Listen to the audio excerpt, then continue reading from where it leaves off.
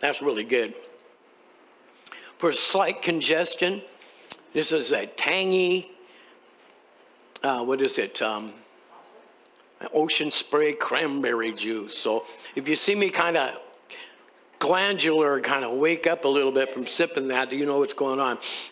We've been doing this series called The Truth About. Has it been good? Have you enjoyed it? Have you learned anything? I'm sure you have.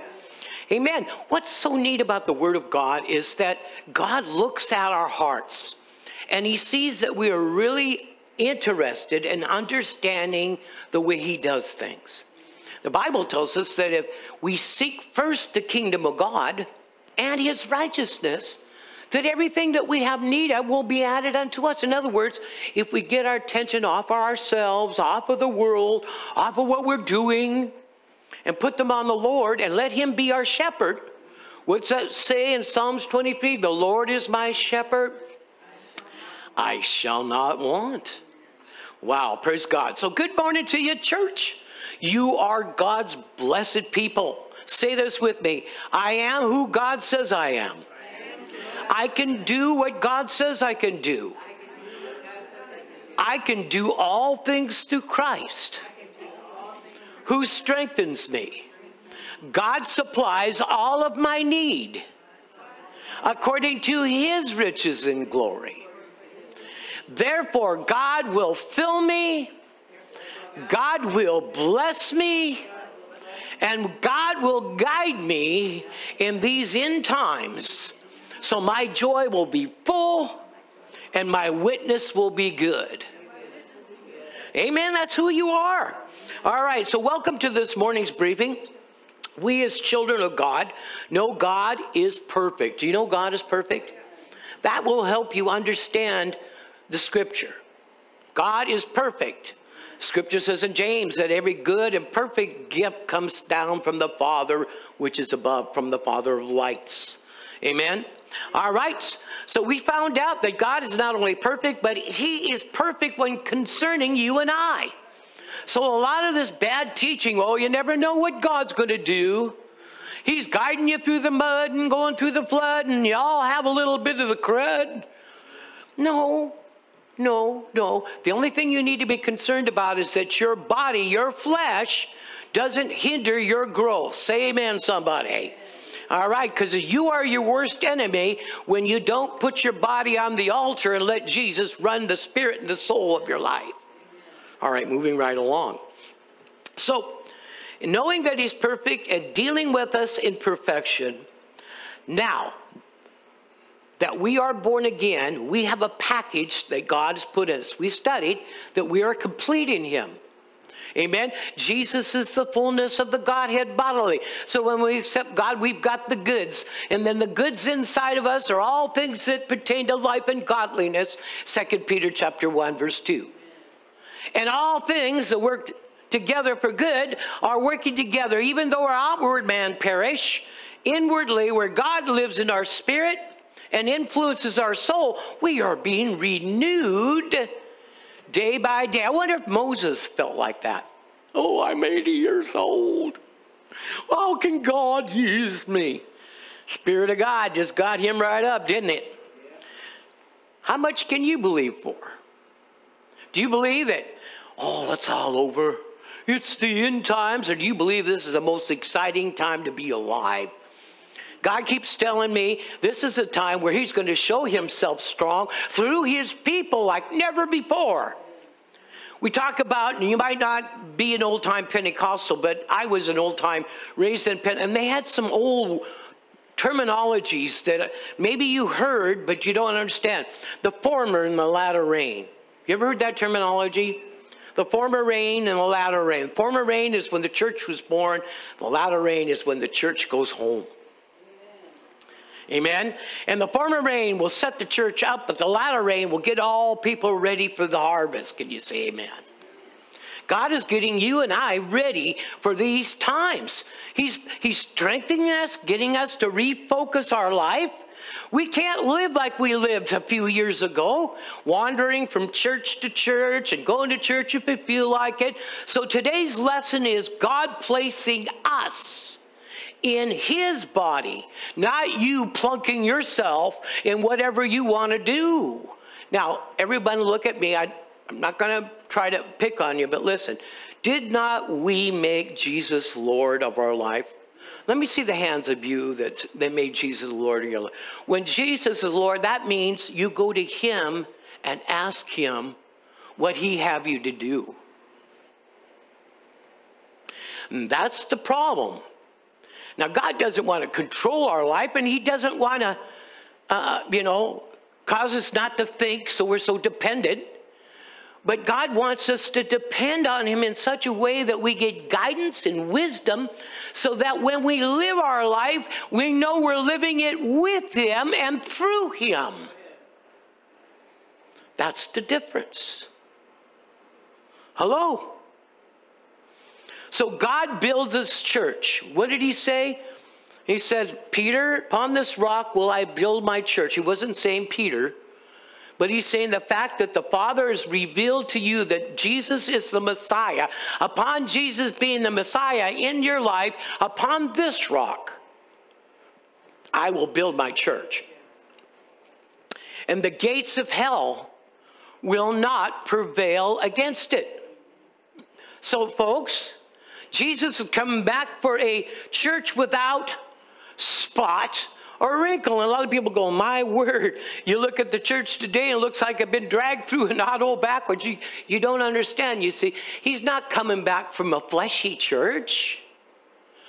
You're not going to bring your flesh. It's not going to heaven. Don't you know that yet, young Christian? The very thing that gives you the biggest heartache, yourself, is not going to heaven in the flesh. You're going to heaven in your soul, and your spirit, and your body's going to be remade in a moment, in the twinkling of an eye. So Christians got to get beyond yourself and realize you're not taking that old tar billy home with you. Thank God. The one that cries out, aches, moans, and complains. The one that wants its own way. Thank God. We're not taking that home with us. Now, let's move right on here. So if God builds his church, then he must put us in put us in the body where he sees fit to put us. If you can't teach, then you're not going to be a teacher. But if you can serve, you're going to be a servant. God is very wise. One way my pastor shared with me, he says, now you got to laugh a little bit, so just bear with me. So God is the chiefest of Jews. And he said to me, he says, I've never met a Jewish person that was poor or didn't know about business. Hello? Now, let's take that and move it up into God's realm. God doesn't waste his time. God doesn't put you somewhere he doesn't want you. Nothing that God does for you is lacking anything. The key is that we have to be very adept at listening to him and paying attention so he can build our life. For it is God who builds a church, not the pastor. Aren't you glad? It's God that builds a church, not the evangelist. All right, so let's look at this thing a little deeper. This is really good.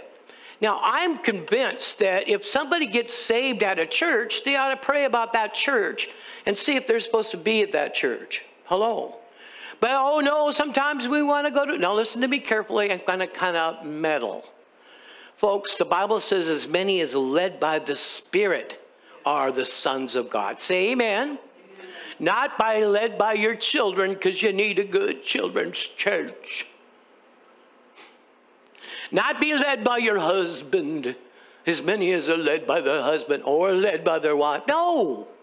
You see, we want to find that just right place. Folks, you go where God plants you, because it will either be that right place or it will become that right place, because now the last member that God wants there is you, and you keep resisting coming. How is God going to build his church if the bricks keep doing their own thing? Yeah, it's kind of funny. But see, the church that God's building, gates of hell cannot prevail against you. Now listen to me. I'm a thinker and I like to analyze. So that means in the areas of my life that it seems like the enemy is prevailing against, maybe it's some area that I don't need to be involved in. Hello? Because the only thing that Satan can put an arrow in is our flesh outside of God. Folks, we're in Christ, hidden in God. That means the devil has to knock on the door to get to you. And that is, unless you went outside when God said, hey, stay with me. Sheep, we got to stay in the pen until the shepherd goes out and leads us. Amen? This is a pen. The church, a local church building. You are the church. But the local church building is a pen that houses the sheep. And if the sheep never gets into the pen to get the nurturing of the shepherd, you're not going to grow in a very balanced way. You're going to become like so many in the Northwest, and they don't sit under a shepherd. They don't go to a local church. They sort of drift around and go by the goosebumpies. To me, that is just foolishness. God says you have to get to a local church, submit one to another, and be accountable in the presence of God. That's what the scripture says. Now, folks, you don't have a higher revelation than what the Bible says. I don't. Went to a Bible study when I was a kid one time, very young. I was doing a youth group up in Renton. And I went to this little Bible study that these kids were going to. It was really supposedly good. But I wanted to check it out. I always checked out what my youth were doing. And so I checked it out. And boy, the place was packed full of kids and everything. And I thought, this is cool. And the lady gets up. She's a stately lady. And, you know, and she gets up and she's got her Bible in hand. She walks in, sits down. She says, let me show you everything. She slams her Bible shut, throws it on the floor, says, we're beyond this. I'm going to show you things that are beyond the Bible. And she started to go through it. I'm thinking, what about the souls of these children? And so from that day forward, I always pray, God, let me not share anything that's going to cause another person to stumble or cause them to believe in a way. You see, anytime there's a preaching or a teaching, the Bible says in the book of James that we have a greater judgment. We have to suffer greater appeal. In other words, God looks at us because we are influencing people, and we should be influencing the proper way, the gospel way. Can you say amen? All right, so let's go on. So I looked at her and I says, lady, you're out of order. Well, it wasn't 2 weeks later and the whole Bible study, you know, went boom. We have to build on the Word. We have to build on the Word. Take your life and line it up with the Word of God. How you doing on that? If you haven't quite lined up yet, don't panic. Ask God to help you line up. But see, people aren't building their life around the Word. They're building the Word around their life. And they're wandering around, doing all kinds of goofy things, picking scriptures from left to right to justify what they're doing that's unscriptural. Let's move right on past that. So, first scripture I want to give you, okay, is 1 Peter 2, 4 through 5. So if you go to 1 Peter chapter 2, verses 4 and 5. Now, while you're going there, let me lay out a couple more things. How many know that the very rock that we build our life on is Jesus? How many here know that it says that Jesus is the chief cornerstone? Doesn't it say that? And of course, we have Terry over here. He's a builder. A chief cornerstone is what all the other bricks were molded and shaped off that cornerstone, the model. All the rest of the bricks were all shaped and modeled after that particular brick. That's what a cornerstone is, the main stone for the design of the building. Jesus is our cornerstone. Did you know you're quite stony too? Wait a minute. No, I'm not referring to that. Because the Bible calls us living stones.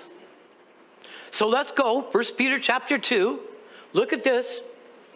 Okay, who are we supposed to come to when we're weary and laden? We come to me, he said, all you that are burdened on it. So listen to this next phrase. Verse 4, coming to him as a living stone. See, you're a stoner. No, sorry. You're a living stone. In other words, your life is supposed to be a brick. That was a pun. Sorry, I don't mean to make light of that. But it says, coming to him as living stones, rejected indeed by men. And it's talking about Jesus was rejected indeed by men. But God had chosen him. And he's precious. Verse 5, you also as living stones are being built up. What are we being built? That means coming to church on a regular basis, God's building you. Well, what happens if you don't come regularly? He can't do much with you. Because faith comes by hearing, and hearing by the word of God. You need to come to church so God can build the work up. Can you say amen? When your brick is not here, part of the church is missing. When your light isn't here, part of the church is dark. Bible says as we see the day approaching, Hebrews 10:25, we're not to forsake the gathering of ourselves together unto him. Amen. And yet today, we see everybody doing their own thing. Skipping church and doing, and now of course I'm a pastor. My greatest hope is to see every spot filled. People hungering, sitting on the front pew, just desiring to have the word. And you know, that's who God's looking for. Isaiah 66 verse 3. Whom does the Lord look? To those of a contrite spirit, those that tremble at God's word. Psalms 119 is an entire chapter, the largest one in the Bible, all about the word of God and building your life about the word. Catch this. You also as living stones are being built up a spiritual house. Why? A holy priesthood to offer up spiritual sacrifices acceptable to God through Jesus Christ. Our job when we gather is to give glory to God. And what happens in the spirit when a church starts giving glory to God, there's a fire that comes down. There's a glory, there's light to come down. It acts like a great big huge black hole and sucks everything into it, except for it's a light hole.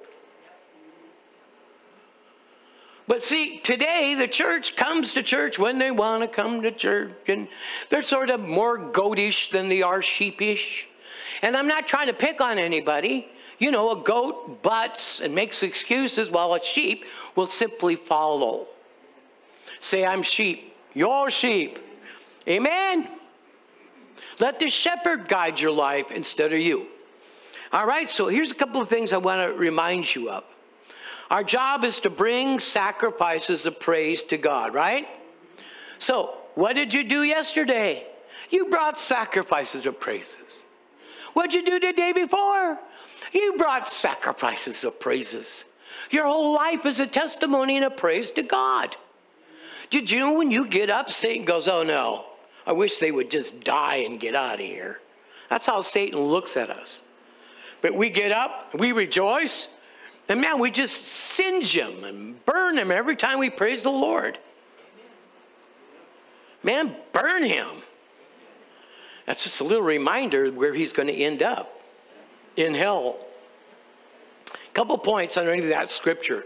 Number one, when a Christian gives their life to Christ, God wants to put them in a place where they can hear the word and be trained. Do you agree with that?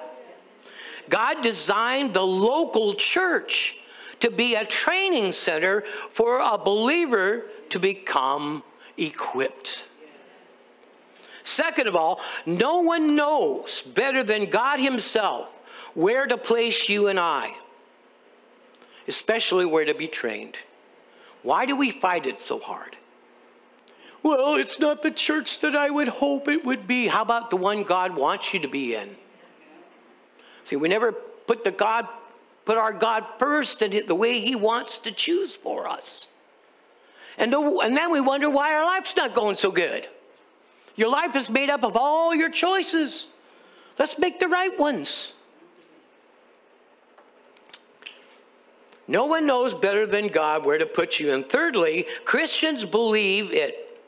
We are designed to walk and to be with God. Do you believe that? God's design has never changed. But because of sin and stuff, he couldn't walk and talk with us until Jesus came. Now that Jesus came and we have him in our heart, there's an invisible kingdom that's like a garden that you and I walk in the same time we're walking in the shadow of death, the world. So we walk in two places at once. We walk in the world, but we walk into a spiritual equipped kingdom that we have access and we have entrance to, and we are children of the King. So you have to get up every morning and decide what kingdom you're going to be operating in. If you're going to be operating in your physical kingdom, or are you going to be operating in your spiritual thankfulness to offer up praises because you're already set, you already have your ticket, their seat is saved, and you're on your way. Satan would like to convince you, though, you don't have a ticket, you don't have a place, but you just got to laugh. Whenever the devil tells you you're a turkey, you got to laugh because he's a what? He's a liar.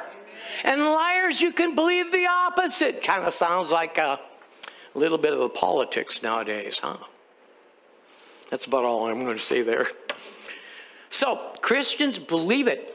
We're designed to walk with God, just like Adam and Eve did in the garden. So you can either do that every day, or you could just get cumbered up with the world in all its ways. And believe me, right now, that wouldn't be a very good place to be. Amen. Next scriptures, Ephesians chapter 5, please. Verse 15 through 22. Now, this is an instruction that Paul is giving to the Christians. Now, can you listen to this? Can you believe that a Christian can get to a place where things are going so well, they think it's unnormal. It's not normal for things to go good like that. Did you know I had a day, a brother came to me and he said, I want you to ride along with me in my business because I've been asking God to give me a perfect day. And God says to have you come along. Now this is his words, not mine. So we did. The whole day just fit.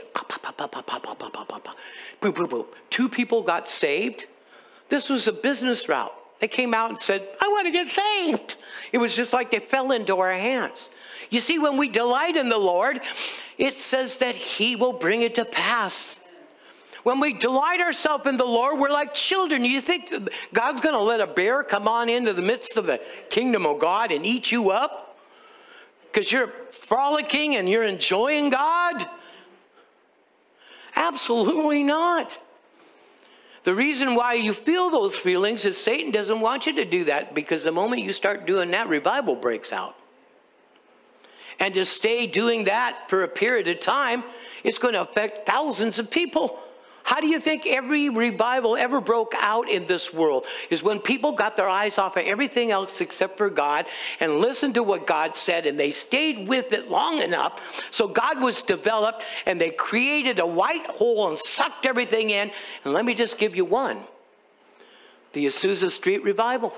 Yes. Read about it. Yes. They started off less than this for years and years, didn't see anything. Until all of a sudden, crack and boom. And then we have all kinds of institutions and ministries because of that revival.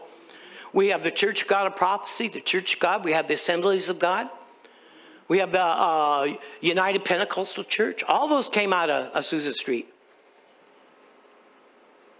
How does a work like that happen? When we get our eyes off of ourselves. When we get our eyes off of everybody else, stop criticizing and start obeying, and God will literally cause you to win souls just like it is walking. It'll be so easy when we do it God's way. God said, whatever is born of God overcometh the world. He didn't say whoever. He said whatever. That means your visions, your church. Gates of hell cannot prevail against you because you have Almighty God living on the inside of you. Do you walk like that? Do you talk like that? Not prideful, confident, humble, and not afraid. Confident, humble, and not afraid.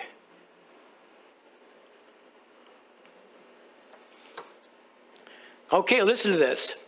See that you walk, this is verse 15, see that you walk circumspectly or uprightly, not as fools, but as wise, redeeming or buying back the time because the days are evil. Verse 17 says, therefore do not be unwise, but understand what the will of the Lord is. Everyone, say what the will of the Lord is. He's about to tell us what the will of the Lord is. So this thing that he's about to tell us is something you can do every day that will completely transform you and completely bless God and make him happier than all happy can be. Just if you'll practice this one thing right here. So he says, when this is the will of God, what is it? The will of God. Amen. Come on, folks. Shake yourself a little.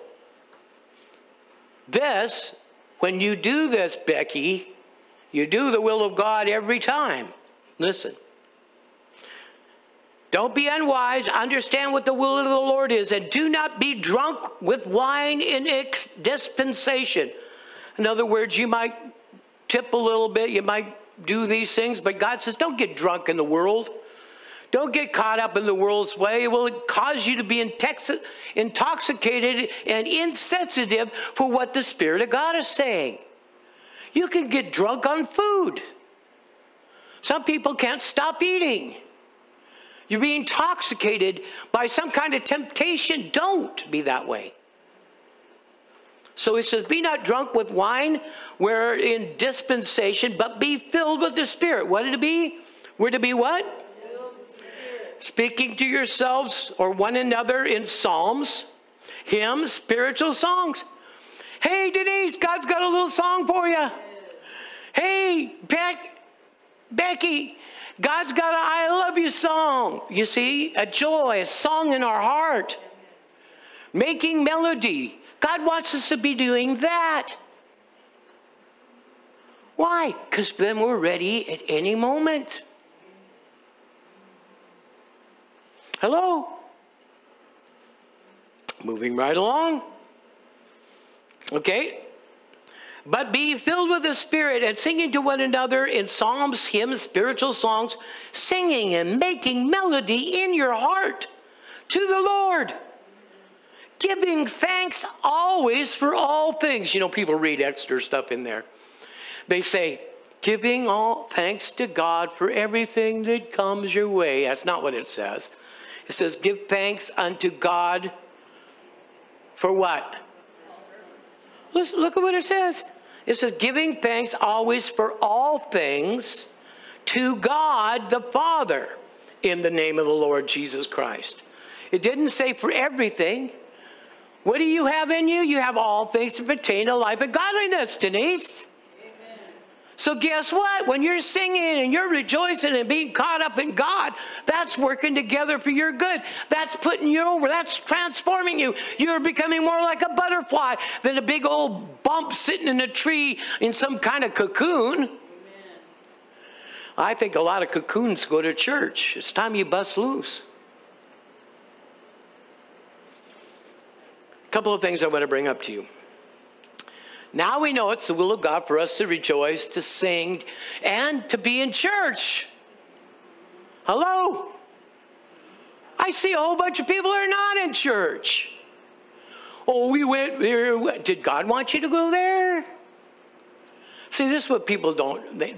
It's okay to talk about God, but don't get too close to my being personally, because I resent being on the spot. And, well, let me tell you, it's best to do it God's way all the time. It's not good to do it your way, even if you think it's right, because you'll find out soon enough it's not. Amen. There's a way that seems right unto a man, but the end thereof is the way of death. It's talking about doing your own thing without bringing God in on it. All right, let's go to my next point. My next point is the church that God builds. We are the church that God builds. There's only one church. Everyone say one church worldwide. Amen. Not billions of churches, okay, but one church. And the one church is built on who? Jesus Christ. Amen. There's a lot of people that are having churches and having works, and I'm not picking on any of them. But it's only the works that we build in Jesus Christ that last. So guess what? I don't have to be concerned if they're doing it right or doing it wrong. God will all take care of that. My job is to make sure I'm doing it right and not doing it wrong. My job is not to criticize people down the street or somebody you don't like on TV. That's foolishness. Your job is to look at you and keep yourself lined up with the scripture and rejoice all the time and get caught up in God. Why? Because it just throws the devil into a tizzy. He has no longer any control over you. You are out of control in his world, and you're winning people to the Lord, and he can't stop you. And the gates of hell will not prevail against you. Say amen. When you do it God's way, when you let God kind of put you where he wants you. I love it. Okay, go with me to this scripture. 1 Corinthians chapter 12, verses 12 through 14. The church that God builds. For as the body is one unit, and has many members, but all the members of that one body, being many different kinds, are one body. How many bodies are there? Why do people get so upset when you tell them you go to the first church of God, and then you go to this church up here? What difference does it make if you love God? But if you're going to that church just because your mom told you to, that would be the wrong reason. You're going to that church because you don't know why. It's convenient. You can walk to it. That's no reason to go to a church. You go to the church that God plants you in, and you stay at that church until he's done with you. And enjoy it. We call it bloom where you're planted. And you know, the way things are looking is it's very few are meeting at churches.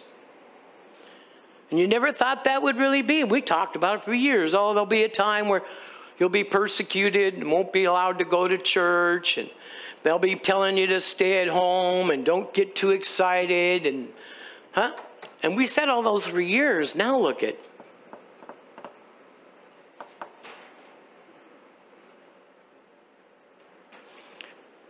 For as a body is one, has many members, each member is of that one same body, so also is Christ. Verse 13, listen to this, by one Spirit we were all baptized or immersed into one body. So who did that? When we accept Jesus Christ as our Lord and Savior, who puts you into the body of Christ? The Holy Spirit does. And he makes you an arm, an eye, an ear. He makes you a teacher, a preacher. He makes you an usher. He's the one that makes you who you are. Can you say amen? You don't make yourself that way. You simply obey to become that way. You don't make yourself that way. You simply obey to become that way. All right. So it goes on. Now, this is the king. How many know that Satan feeds on arguing and turning people against each other, In the last days, it should be kingdom will rise up against kingdom and nation against nation, right? But see, what you don't know about kingdom, it also means color. Black against the whites, and the whites against the Chinese, and the Chinese against, excuse me if I use Chinese or anything. The idea is Satan does that to get us to mistrust one another, get us to put our guard down, and he comes in and you get you. So Paul preached, there's neither a Jew nor a Gentile. There's neither a bond, a slave, or a free. There's neither a male nor a female. Now, is he talking about the flesh? No, he's talking about in the spirit. Because you can tell who's male and who's female, who's black and who's white. But he's saying in the realm of God's kingdom, there's no separation. In fact, people who cause separation, like you're white and you worship that way, and I'm black and I worship this way. God marks you and says you cause division, and he pushes you out because you cause strife. God doesn't want us divided. Black people have red blood. White people have red blood. Japanese people have red blood. Chinese people have red blood. African people have red. Spanish people have white. There's none of that now. If we're serving God, you don't look at the outward man. Paul says, I look at no man after the flesh. I look into their hearts. I look into their spirit. And that's how God looks at us. Remember, God chose David. Remember Jesse's kids, right? And the prophet came and he saw the first son. He said, wow, let's anoint that guy. You know, it's just like the church. Let's anoint who looks good, has the most money, you know. And he went all through the kids and there was nobody. And he says, do you have anybody else? Oh, yeah, there's David. You know. But what was David doing? He was around the sheep. He was learning how to take care of things. Some of the things that I used to do with my leaders and elders is give them a plant and say, take care of it. If it died, then we know that they need some real training on how to take care of things. You can't be in the ministry and you don't know how to take care of things. Like your home, your family, your businesses, your life. So we are all wise because we realized we take this whole ball of goodies, we place ourselves in God's hands, and God, deal with this mess. I'll simply obey you and follow you out. Didn't God say the shepherd will go before them and he will lead them out? Amen. Hold on to Jesus' robes. He's guiding you out of yourself. Oh, hurry up, Jesus. Amen. Let's go on. So, it says the body is one body, so stop talking about denominational bodies. Talk about those that are in love with God and those that need to really be more in love with God. Why? Because there's no Jews, no Gentiles. There's no Greeks, no bonds, no servants, no male, no female. And there is no black or white, Spanish, Japanese, Chinese. It says we're all one in Christ Jesus. Now, wow, wouldn't that would just destroy any kind of prejudice. Isn't God the destroyer of prejudice?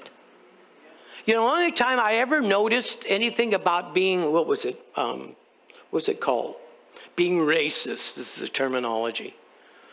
So I had years and years ago some people come out, they were bikers, they rode bikes. And they made this comment. Because they thought everybody who was in leadership and everybody who was in government were all a bunch of phonies. So they thought I was a phony too.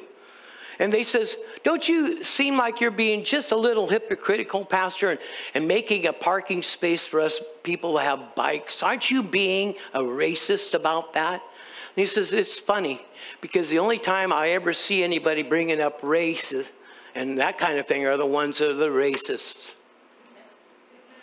To me, I don't even think about it, because there's no black, no white, no red, no blue, no male, no female. I treat you one, and God treats us all as one. He's no respecter of persons. So all you other knuckleheads, stop doing that. You'll end up where you don't want to end up. All right, a couple of points I want to give you. Say amen, somebody. I'm not boring you, am I? Okay. Couple of points. God puts each of us into his body as it pleases him. Too many Christians are not settled into a work of God, but instead wandering about like a plant without roots. Folks, we all need to help somebody get planted. I don't believe that this is the only church. There's millions of churches, good ones. But find one. You just say amen. Make sure it's the one God wants you in. All right. Another thing is, once we allow God to place us wherever he wants to place us, hook up and learn the ropes of that new life. Thirdly, many today suffer from not being a part of a work of God. They have no roots. I've ran into thousands of them. And they just can't submit to a local pastor. You just can't quite get to a place because they're free and they worship in that special. I got news for that. That's a bunch of hokiness. The Bible says if you're truly a man or woman of God, you've got to learn to submit to God and to others who might love you. If you can't even do that, then how's God going to have you do anything if you can't submit to his instructions? Say, oh me, somebody.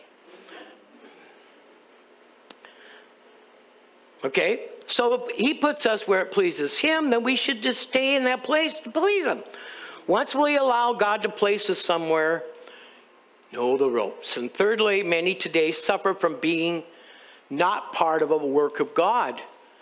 And so they say, well, where do you go to church? And they have no real answer. Or they'll make one up.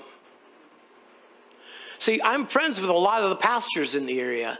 And we have a little thing that we do, and I know you might not want to hear it, but when we get a group of people come in and they destroy churches and they cause messes, they're labeled, like the Bible says, and then the next place they go, the pastor's called, and they're warned, so that we can get these people that are destroying the work of God, which says God will destroy them if they keep it up. He does, 1 Corinthians 6. We warn each other and we try to put each other. Why? Because as far as I'm concerned as a pastor, I value you. You're the most valuable thing to God.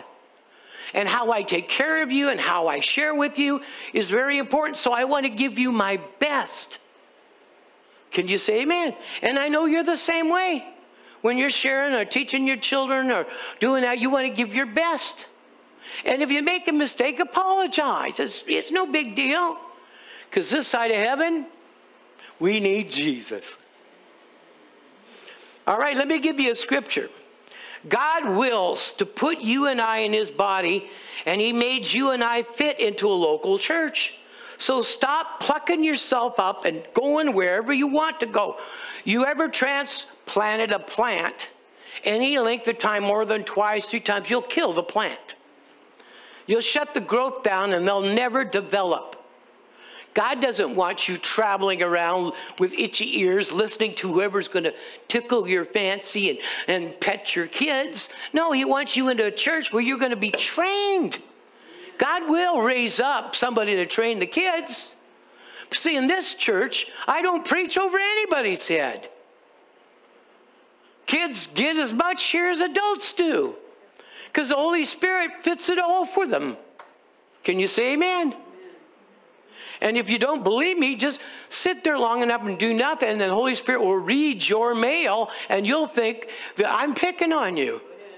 That's how good the Holy Spirit is here. Because he knows not to leave you in the condition in the briar bush somewhere. Hey, you're in the briar bush. Leave me alone. You're picking on me. Go ahead and thrash about some more. Do you like all the bleeding and ripping of your flesh? No, pay attention to what I'm telling you. That's my job. All right, so you wonder, I think I had this teacher when I was in the 6th grade. His name was Mr. Diamond. That guy was a man that could teach. Everything he taught came alive. And that's my prayer, that when I teach, that you'll see clear pictures and the whole revelation of God's desire for you will come alive. And that you'll realize that a lot of this stuff that we've been experiencing is all foolishness. It's actually a big deception sometimes. We don't need to get so caught up in all that. We can't change it anyway, can we? We pray about it, leave it in God's hands, and continue to sing psalms and hymns and rejoice, making melody in our heart to the Lord. Why? Because our tickets paid, our seats reserved. In my Father's house, I prepared a mansion for you, Jesus said. Be a functioning part of the body of Christ is my next point. Be a functioning part. Romans 12, 3 through 5, listen to this. For I say through grace given to me, to everyone who is among you, not to think of yourself more highly than you ought to think, but rather to think soberly, as God has given to each one a measure of faith. You got all the faith you'll ever need already inside of you when you accepted Jesus Christ as your Lord and Savior. For as we have many members in the body, but all the members do not have the same function, so we, being many, are one body in Christ, and individually members of one another. So what Denise does blesses us. And what Terry does blesses us. What Marvin does, and all the rest of you, if I leave out a name, there's a bunch of you out there, that you do blesses us. The scripture says that each part of us, each member does its share, causes growth in the body of Christ. See, if we're particularly paying attention to what our part is, and that we're just rejoicing in the Lord and we're doing our part, then we don't have to worry if the pastor's doing his part. We're doing our part. And if you're doing your part, and you're doing your part, and they're doing their part, and you're praying and you're doing your part, the church is going to explode. Whether it be a local church like this, whether it be a larger church, or whether it just be in general in the United States, the church in America. Are you with me? For as we have many members in one body, each member is a member of one another. So guess what? We're accountable to each other. Here's a couple of points. Number one, to be a part of a local church, we must be humble and willing to become a functioning part of that body. Two, each person is to impart a portion of their livelihood in the functioning of a local church. In other words, you might be an arm. I might be a leg. But together we get things done. Can you say amen? So we're important to the functioning of that local church. Thirdly, God puts us where he wants us and puts in us what he needs. Aren't you glad you don't have to do that? And fourthly, we need each other, folks. We need each other. This should be a sanctuary. People come and find refuge and find rest and find joy and find food if you need be. Fellowship. That's what a local church is all about. But we have been so Americanized in churches. We go to church, we get a sermon, we pass an offering, beep, beep, beep, we all go home. You don't hardly know anybody in the church. And if you do, you don't know if you like them or not. It says in Acts chapter 2, verse 42, that says they went from house to house. They knew each other. They broke bread, had communion. And it says fear came on every soul in the neighborhood. And God added to the church such it should be saved. That's what we're doing. Can't think of anything more scriptural than what we're doing right here. Hello. All right, so we found out there's many members and all part of that one body. Now, folks, we need each other. So go with me to 1 Corinthians again in verse 12. Drop down to verse 15 through 19. Same chapter as you were. 1 Corinthians chapter 12, verse 15 through 19. And we're going to stay in that chapter a little while, so don't go anywhere. Okay, so how many has ever felt that truly God has a part for you in the body of Christ? How many here might not know what the, I don't want you to raise your hand on this one. You might know what your part is. Maybe you don't know. It's okay. You go to God and you say, God, what's my part in the body? You see the body that you're having me go to? What am I supposed to be doing? Now listen, if you're going to a body, but all you're doing is going and listening, you're not functioning. You're just listening. It can be, I didn't say it was, but it can be dangerous just to go to a church and listen. You're supposed to be involved in ministry in some form. You're supposed to be equipped in some form of functioning where every part does its share. Hello, that's how we grow. Hey, you want to learn how to flip an egg? Come on to my kitchen. I'll show you how to flip an egg. Now, you're going to mess up a few. But once you get that little hang and that little flip of your wrist there, you're going to get it down real good. Well, it's the same way in the spiritual realm. Let me get you to a place where you know how to flip your wrists and get those things going so your life takes on ease and you reach people and they can honestly see that you're not fighting to maintain your walk, but you are either taking your walk and you're changing people around you because God runs your life. You don't run it. Say, oh, me, somebody. And then point at somebody and say, oh, you. No, you do everything I say. No, I'm just kidding. I'm just fun with you. Now, so if the foot should say, because I'm not the hand, I'm not of the body. See, this is depression. I'm not like all those other people that go to that church. They all seem to know more than me. So the foot says, I guess I'm not a hand. No. And you might be sitting there and saying, well, what's God going to do with me? You're very important. Every one of you. You should be asking God what you should be doing.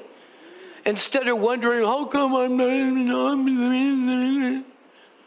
Those that wonder, wander. Those that wonder, wander. Just look at the Israelites. God says, you're going to the other side. About every 10 miles, they'd stop and complain about something. Moving right along. So the foot can't say, because I'm not the hand, I'm not of the body, and therefore, is it not of the body? And if the ear should say, because I'm not the eye, am I not of the body? Is it therefore not of the body? And if the whole body were an eye, where would be this hearing? And if the whole body were hearing, where would be the smelling? But now God has set the members, each one of them, in the body as it pleases him. And if they were all one member, like a foot or an ear, where would the body be? And folks, we have that problem today. People go to a certain church, they're all young and they're all this way. That's when all the feet gather to one body and all the hands are over on the other body. No, there need to be feet, arms, legs in every body. Mouthpieces, eyes, the whole thing. What's your place? What are you doing to build the church? You're here. God put you here. What are you doing? Well, I'm thinking about me. Well, don't do that. Believe it or not, I overdosed on myself many a time, and it's no fun. So let's go on past that. What do you mean? Too much of me goes a long ways. All right. Same scripture. Let's go down further. Okay? And if they all were one member. Okay? So my other point is, when Christ becomes our first priority, folks, we become dedicated to a local body and we begin serving others. It's just the way it is. And if you find somebody, all they wanted to go in is just have a meeting and preach and live off of everybody, raise up debts. I know that plenty of wonderful, I'm sure they're wonderful Christian people, have no root, they're not accountable to anybody, they're going around, they're mounting up debt in the name of Jesus Christ. We got some people came in, rented from us, didn't pay their debt. Now I released them of the debt. because I don't want to be holding anything. But how could you walk around saying you're evangelist, you're this, you're that, and you owe everybody your shirt and your shoes? Duh. And you want to have a meeting. Get to church, show yourself submissive. Oh, I'm afraid. What if the guy wants to control me? You'll have to take that and trust God about that. Because you're too in control of our life to settle down and let God train you. You're a goat. Goats are not bad. They just need to be guided a whole lot more than sheep. So look at somebody next to you and say, you're not a goat, are you? Bless your hearts. Amen. I sure love you. See, we're family, so you know, come on. All right, so let's go down a little further. Verse 20 through 25. 1 Corinthians 12, verse 20 through 25. The body works together. Every part is to do its share. Right? All right, 1 Corinthians 12, 20 through 25. But now indeed, there are many members, yet one body. And the eye cannot say to the hand, I have no need of you. Now it's opposite. You notice? A foot says, I'm not a hand, so I guess I'm not of the body. Now it's opposite. Now somebody says that's a hand, I have no need of you. No, God needs everybody. He puts everybody in the church that he wants there. That's why you don't go to the church of your choice. You go to the church of his choice. He plants you there. And yes, you're going to go through trials. Things are not going to work out right. Is that for you to, you're in the middle of the ocean, to jump off the ship? No, you stick to the course. You work out the problems together. We live in America, and if the machine doesn't quite do what I want, we let's throw it away and get another one. And that's what we do with our churches and with our Christians. And we wonder what God's doing up there going, oh, 2020, you know. Let's move on. But now indeed there are many members, yet one body. The eye cannot say to the hand, I have no need of you. Nor again the head say to the feet, I have no need of you. No, much rather, now listen, much rather those members of the body which seem to be weaker are necessary.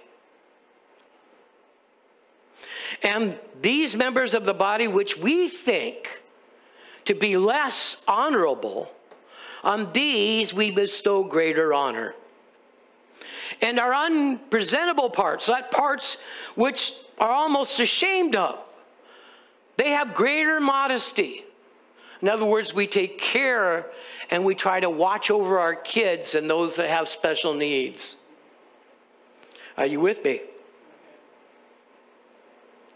And our unpresentable parts have greater modesty, but our presentable parts have no need, but God has composed the body, having given greater honor to the part which lacks, that there be no divisions in the body, but the members should have the same care one for another.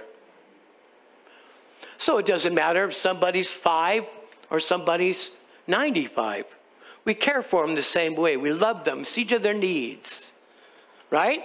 We have tithing in the church to help people who are in need. Somebody came and they don't have any food. We can give them food and we can help them maybe with some rent.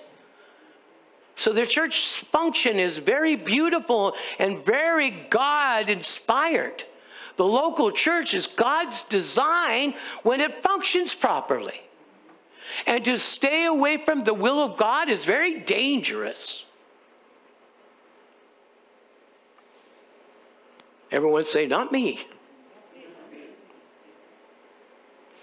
All right. Every function of every part of the body, however great, however not so great, causes the growth of everyone in the Lord to become a functioning family. A lot of us come from dysfunctional families. Some of us come from ones that are okay. Some of us maybe don't have a father, a mother in the scene. Maybe something was broken. But you see, God's family is not broken. Your Heavenly Father is your Father now.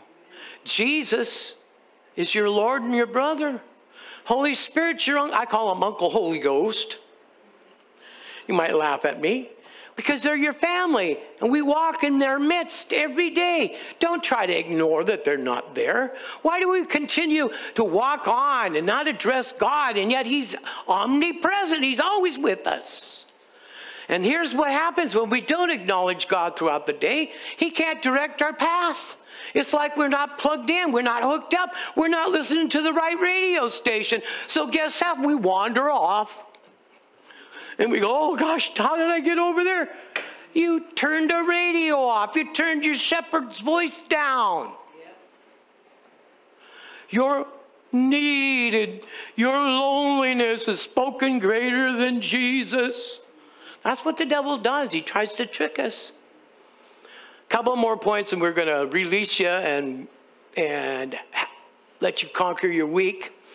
Allow God to turn you into a living stone, not a river rock. River rocks sink to the bottom. You're a living stone. You show expression, praise. Man, I'm amazed that some of you aren't up here dancing when the worship is going on, grabbing the flag. You know, going beyond yourself is the key to getting to a higher plateau. Beyond belief, beyond, because belief is how you see something.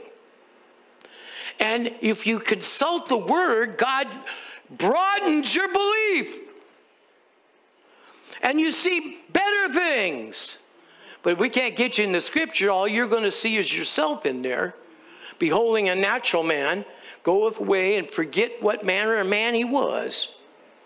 But whoever looks into the perfect law of liberty and continues therein, he being not a forgetful hearer, but a doer of the work, he will be blessed in what he does. We are in Christ Jesus, are we not? Then our very life should show it. Let's give the Lord praise.